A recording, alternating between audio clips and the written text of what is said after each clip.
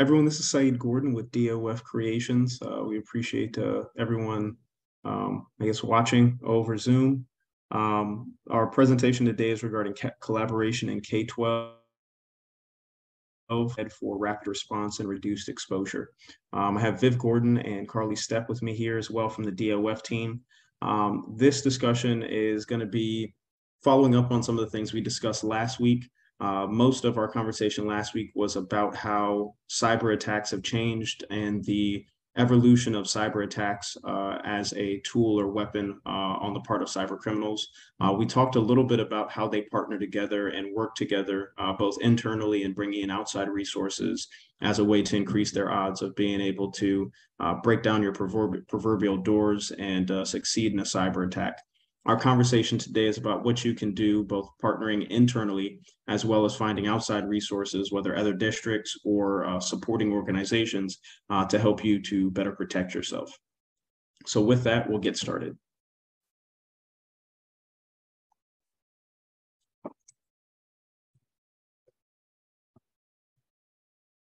So partnership and collaboration, first steps, what does that look like?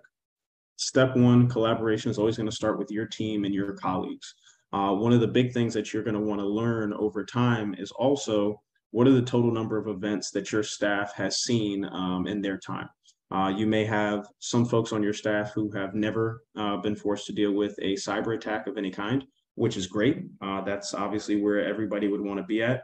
But considering that cybersecurity is the focus that everybody should have, hopefully somebody on your team has survived one, been through one, and can also be a resource that everybody else in the district can look to, or maybe there are multiple people there.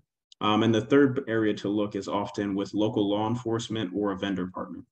Between your local law enforcement and some of the cyber response resources they may have available, or the current vendor partner you're working with, what are the cyber security training resources they have? How have they responded to cybersecurity attacks and breaches in the past? What do they suggest? And can they help you to build your go-to strategy as far as recovery and response? How IT in K-12 has changed. We talked about this a little bit last week, and we talked about the increasing level of severity and number of attacks in K-12. And again, talking about that today. One of the other challenges that we see, and this comes in the part of collaboration and how people work together, we see from many IT directors, and Viv, I'm going to ask you to tell a story here. I think you may know which one I'm asking you for before I ask. But we've seen that many IT directors and folks in technology have concerns about requesting funding. There are a lot of times where certain needs on the technology side maybe don't get met because IT leaders are unsure of whether or not they'll be able to get funding. If they make a request, what's going to happen? Is that going to be seen as them maybe being, maybe asking for too much? And it's one of those situations, they have not because they ask not. But this is one of the early stages of collaboration within a district. Do you know what the needs are of the IT staff? Do you know what your IT department needs to keep you safe? And one of those questions is, did they have the budget and the financial resources to give? Can you speak to, I think you might have also spoken to it last week, but the process of helping some of your districts, one in North Florida, and I think there was actually two in North Florida. How was that process for you in helping them, coaching them up on requesting that funding, helping them to understand how ESSER requirements had changed so that they understood that it was a permissible request on their part? Well, typically, most IT departments are not up to speed on the requirements for grants and fiscal responsibilities in general. So the first step we did was help them put together a proposal that they could submit to their management. And in the instance of the school, or one of the schools in North Florida, they got just about everything except for DDoS that they requested. So that particular request encompassed everything from firewalls to cameras to switching. And one of the major parts of that award was soft phones. We had teachers during COVID using their own personal phones, and the district decided that In another instance like this, we could never have the teachers using their own resources the way they did. And that was one of the projects that was covered.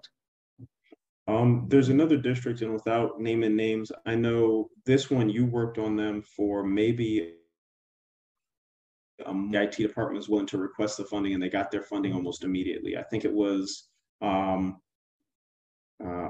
me see how I can describe it. Yeah, it was another North Florida school. Yes.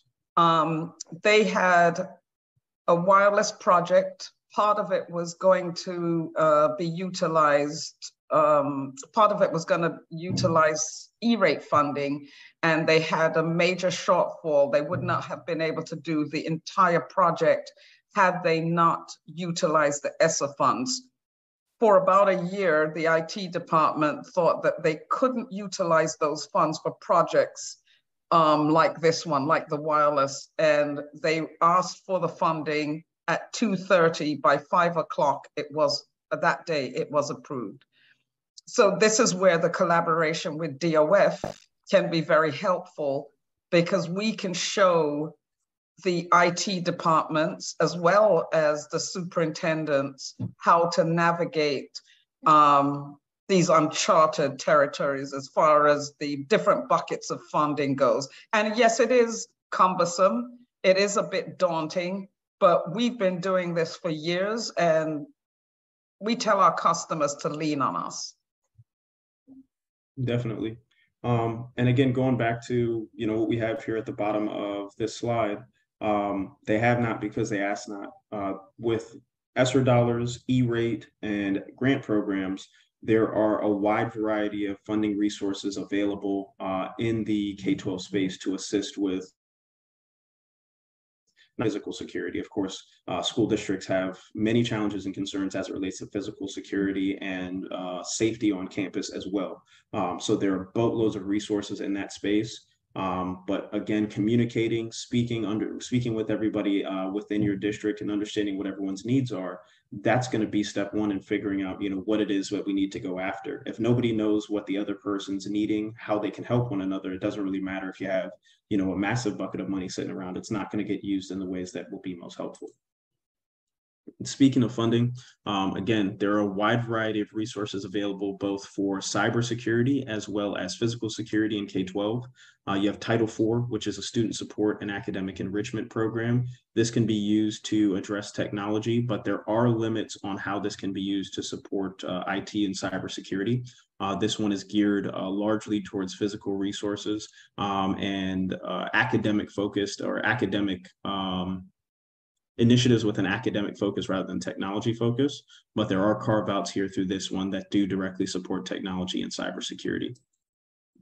We also have the Stop School Violence program, which again has very narrow and specific uses for where technology will fit in, but the heavy focus on this is around emergency preparedness.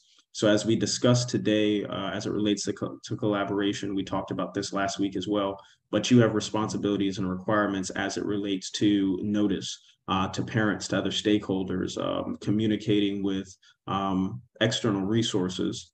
Utilizing emergency preparedness or understanding emergency preparedness is not just a physical safety issue, but is also a cybersecurity issue. So as you're improving emergency preparedness in your district for physical safety, this is something where you can kind of kill two birds with one stone in a sense. And same thing here, I would say, for the school violence and prevention program. I will say a difference between the school violence prevention program and the Stop School Violence program. Stop School Violence does also allow private or non-public entities, non-public educational institutions to apply and go after that funding. And we'll make these resources, these links here available to you after this presentation. So going back to how IT has changed, a few years ago, you could hear one of my colleagues talk about, and this is actually Viv. So Viv, I say I made you nameless here, but this is that tricks, helping them to understand how ESSER dollars could be utilized, helping them to understand, what the cost is of cyber neglect, but also how many resources, both financial and in regard to people and opportunities, how many resources are available to stop cyber neglect or prevent cyber neglect, making sure that you are prepared for the cyber challenges, the technology demands that you face, and all of the people and things that are coming your way and trying to attack your district. So I wanted to use this as sort of a unique example of collaboration in the K-12 space. This may not be an example of what everybody in the K-12 landscape will do, the power and the value of partnering together and working with one another in order to protect yourself. So that example is a partnership between two school districts in California. One is the Orange County Department of Education, and the other is the San Bernardino County Superintendent of Schools. They did this partnership to enhance their cybersecurity defenses and to kind of share resources across districts in order to maximize what they had to build a stronger line of defense. So they utilized this to build a joint cybersecurity program to increase their employee training, pull together resources for greater vulnerability assessments, and also to assist with incident response planning. They also built their own SOC, or Security Operations Center, to help with network monitoring and identify potential threats. This group ended up detecting a ransomware attack that was targeting another school district. This school district serves 16,000 students and was a part of that partnership between these two larger school districts. They were able to contain the attack or quarantine the attack and ensure that no data was lost, which means that there was only a significant impact on day-to-day operations. For anybody that watched our last discussion, you remember that operations can get taken down anywhere from 3 days to possibly 3 weeks or more in the K-12 space when there is a cyber attack, a successful cyber attack. And again, this highlights how sharing resources and expertise can enhance and strengthen your cybersecurity defenses, better protect your systems, your data, and your users. And, as the end result or the goal that's most important for all of us, protecting ourselves, or in this case, yourself as the district. And as I mentioned previously, this is not necessarily the example that everybody would follow, multiple districts collaborating and partnering to protect themselves. But this is just to highlight the value and the impact of collaboration. We'll talk about this a little bit later today, but for many states, there are education organizations that focus on technology, whether they are CIO-led, superintendent-led, or open to any and all leaders within any and all districts across the state. There are always groups and communities available where you can partner, learn from one another, take guidance from the experiences that others have had, and use that to make yourself smarter and more prepared for the next series of challenges that may come your way. So when we're looking at what that incident response team needs to be, you're talking about collaboration. Your incident response team is kind of the best example of collaboration to protect yourselves. You want to make sure you're empowering your IT team to write and implement policy. One of the groups that we're a part of, as one of the technology education groups we're a part of, one school district was actually breached, I want to say a couple of weeks back, and they were sharing some of their insights and some of the ins and outs of the breach, how they've responded to it and recovered from it. And some of the things that the IT director talked about was that there were policy changes he wanted to address cyber hygiene in the district, and he was, for lack of a better term, a bit uncomfortable about making those changes. He was uncomfortable about how the district would view that, if he would get the necessary buy-in. And ultimately, some of those changes that he chose not to make and chose not to push forward ended up being things that could have possibly kept the district safe. So when we're talking about, as Vivid talked about earlier, with a lot of technology leaders don't know where the funding is, and other times they are concerned or maybe even a little afraid to ask for funding. Your technology leaders will sometimes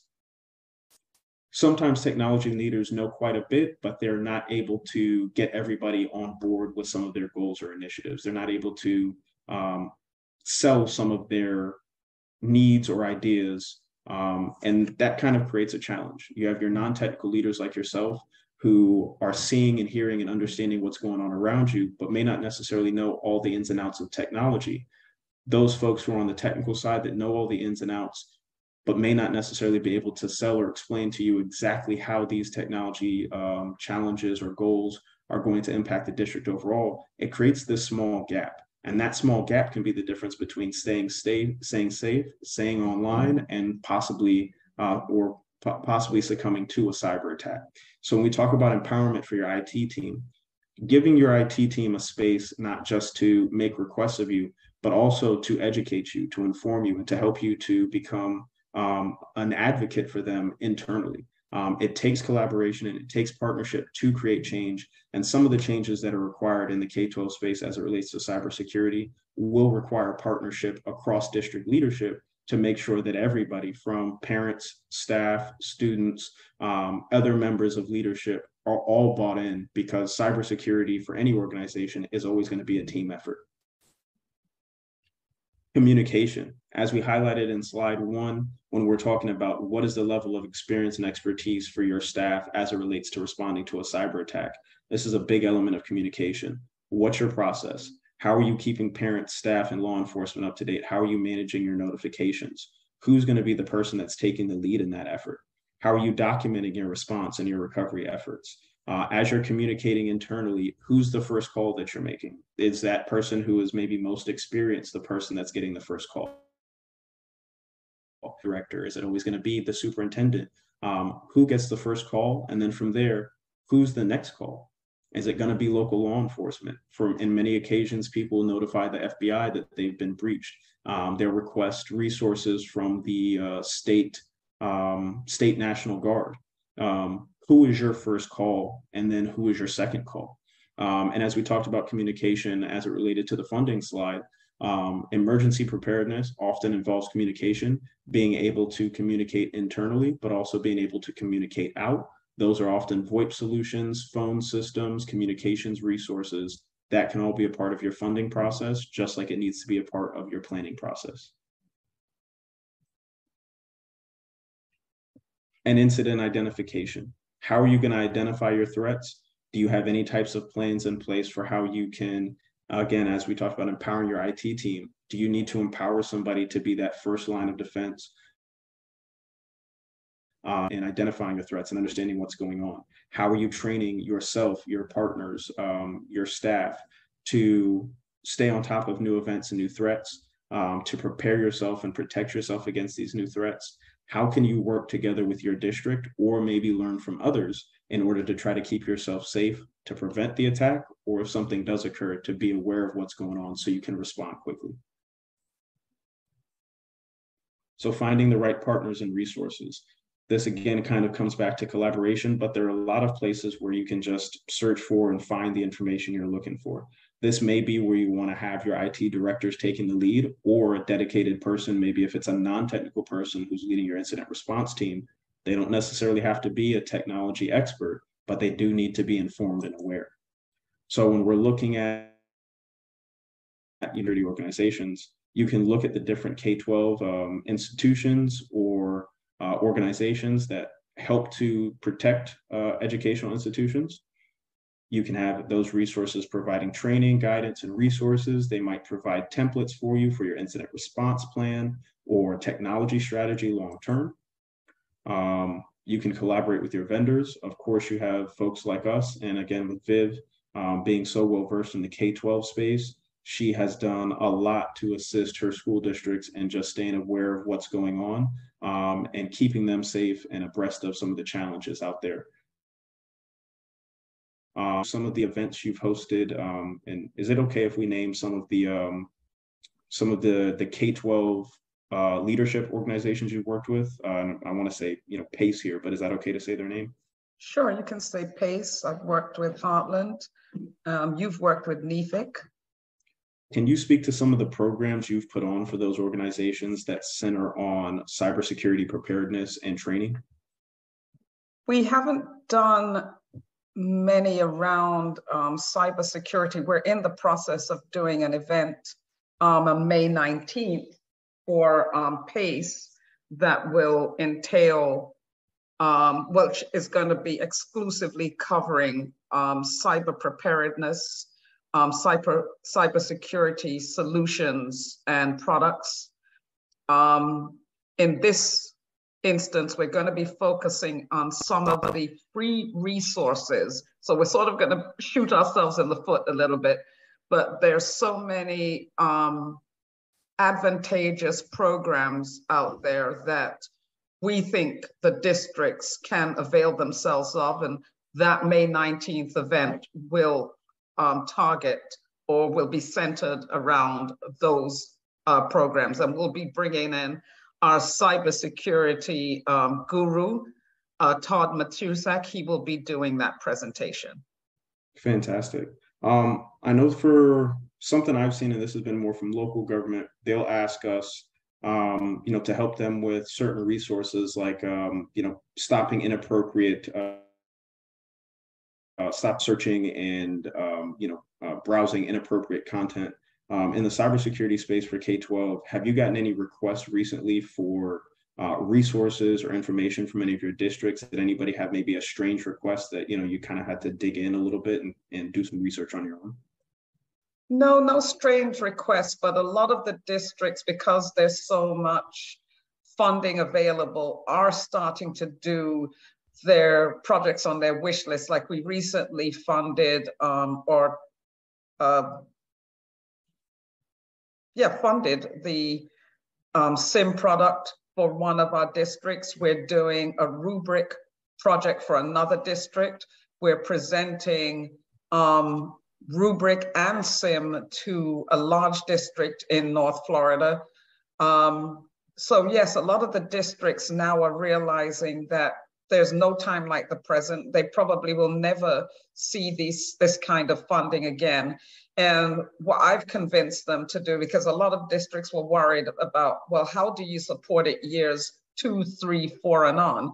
Just do a 5-year bundle in whatever product you're looking at, and that will take you through, the next 5 years, and cross the bridge in 5 years of what you do for funding. By that time, you'll have another revision or version of those solutions, and you might even have to upgrade to something totally new, because these bad actors, they're constantly reinventing themselves, and the districts are going to have to stay abreast of those threats.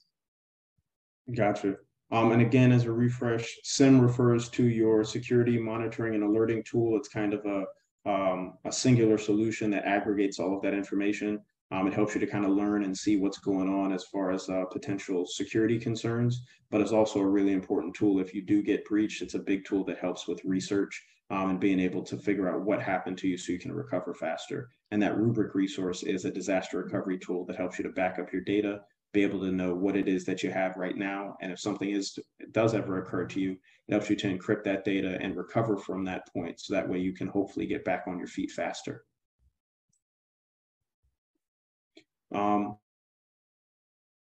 We'll have another section on this in a moment. Information sharing is also really big. This is a place where you can go and learn and share and gain new insights. There's always research being done in this space. It's not just the folks that are similar to you who are seeing these attacks or maybe have been victims of these attacks. You also have your state level entities, your federal entities that are constantly doing research and sharing and aggregating information and putting that out to you, giving you greater access to more information in one single place. So in this case, MSISAC, this is a major resource for all public sector, all government entities. So as we highlighted MSISAC, this is a really important resource as it relates to cybersecurity training. For some local entities, we actually had a school district that we were working with that utilized, I believe, a testing team to go and do not necessarily a pen test, but another type of vulnerability assessment for their district. I believe they needed that for a cybersecurity insurance policy. So those, again, free resource available, not just information, but hands-on support, a powerful tool they're used in the government space. You have your K-12 Security Research Center. This is another valuable tool, obviously K-12 specific, but this is sort of a relatively unaffiliated group. Obviously, they do across the country, particularly in the federal space, but they're relatively unaffiliated. They do a lot of their own independent research. You have CISA, which is of course by the K-12 Cybersecurity Act. CISA does a lot of targeted research and programs on K-12 cybersecurity, but they also do K-12. We've been waiting for a little bit of time to hear what new mandates are going to come. We've had whispers of, I would say whispers of different requirements or regulations coming to K-12. For the most part, CISA has just been doing guidance and research on their part, but we do expect to hear more requirements and regulations coming from CISA in the near future.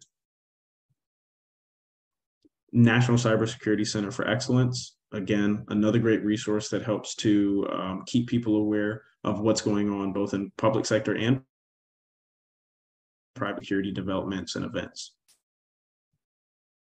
And the FBI InfoGuard. If you remember me mentioning earlier, the FBI is often a top resource that people will reach out to if they're the victim of a cyber event. FBI makes resources available to all individuals, public sector or private, as it relates to cybersecurity intelligence, resources, preparedness, and just keeping you abreast of what's going on in the cybersecurity space. So as we mentioned about CISA, while they are supposed to be an entity that does rulemaking for cybersecurity in K-12, as of right now, they've mostly provided guidance and done research. One of the things that they discussed is ways to help school districts to protect themselves against cyber attacks. So they provided a list of resources and strategies, things that you need to be doing as that you can be. Some of that includes your cybersecurity assessments. They offer cybersecurity assessments to K-12 that can help to identify vulnerabilities and provide recommendations. They also will provide you with a cybersecurity framework. This is mostly aligned with NIST, but they have a couple of tweaks here and there that are specific to K-12. But again, this takes some of the guesswork out of needing to develop your own plan. You can take some of the templates that are already available and use those to build the foundation for your own plans and guidance. They have guidance regarding what to do for cyber hygiene, how to reduce your exposure by reducing some of the information and access that you give to people and have out readily available. Of course, information sharing, they're a great resource to be able to gain new insights, information that you see available. So if you're the individual that's trying to help other districts, other similarly situated entities and leaders like yourself, another great resource for information sharing. And cybersecurity training. There are a wide variety of courses and resources on CISA regarding, information and intelligence. I would say I have not personally used CISA's training resources, but they have been being more used, especially as the K-12 Cybersecurity Act came out and their presence has grown as a federal entity for cyber awareness and cyber preparedness for school districts across the country. So as we mentioned with the K-12 Cyber Resource Guide and some of the work that CISA has been doing, one of the big things they've done is publishing a variety of alerts, advisories, and bulletins around what's going on in K-12. It is incredibly challenging to try to, by yourself, stay completely aware and informed of what's going on in the cyber landscape. There is a great deal of change and a great deal of nuance from event to event and organization to organization. It is never a bad thing to lean on a large entity, a vetted resource, as you're trying to learn about what's going on and stay aware and on top of everything. So as we talked about your first steps at the beginning of our discussion, now we're looking at your next steps as we get to the end of this discussion. You need to identify who has and manages what resources or responsibilities. That may not necessarily be a technical issue of communications. Who is going to be in charge of communications? Who is going to be in charge of communications to outside resources, whether that's law enforcement or to parents? And who manages communications internally? If you're talking about communications between leadership and the IT staff, between staff and other higher level stakeholders within the district, how do you manage these different responsibilities? How do you, of course, manage your assets? What assets and resources, technology resources do you have available, and who's in charge of those? Again, asking questions. Who do you call first? Who do you call next? And who is your in-house expert? And those things are going to be solely determined by you as a district. Of course, there are suggestions you can make. Having your IT leader in that position as the first call makes a lot of sense, but also looking at who has been, and if you have somebody on your staff that has been through 2 cyber events, maybe at a previous district, it would make sense to have that person at the very least in a leadership role within your incident response team, and helping you to shape some of those policies and decisions. Always trying to learn from the people around you. Are there any cyber events that you can learn from, other leaders that you can speak to? Unfortunately, most leaders in K-12, regardless of the state you're in, there's a district probably within an hour or 2 hours of you that has probably seen some type of cyber attack, whether it was a major breach or a minor breach. There's probably somebody close to you that has seen something like this. Can you reach out to them? Can you speak to them? Can you learn from them? We have organizations, as Viv mentioned, you have PACE, NEFECT, and Heartland in Florida. You have your RISA, TITA, which is a technology organization, it's Tennessee Educational Technology Association in Tennessee. They also have resources for instructional technology and not just for your CIOs and your IT directors. But your district, even if an organization is not geared to you as a superintendent or other leader within your school, you also have resources dedicated to technology professionals or instructional technology. There are a whole host of resources out there that your district can be a part of. And whether or not it's you that's at the front, sitting at the table, somebody within your district can be there soaking up that knowledge and that information.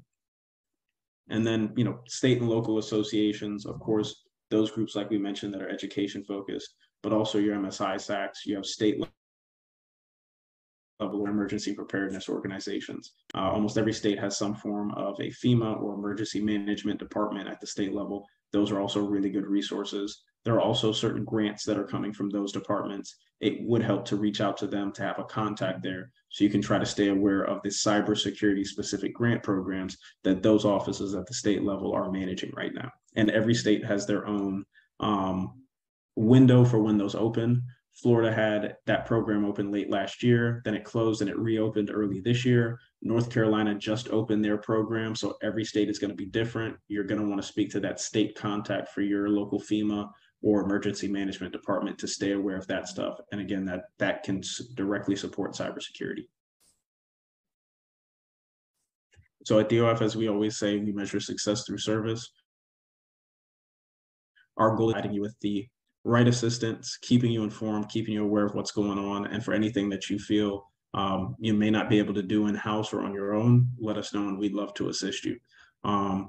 Carly, Viv, is there anything that I might have missed on today or anything you wanted to touch on?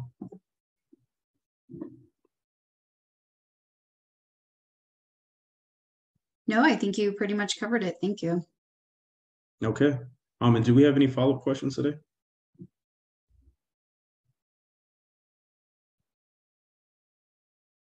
No, I don't think so.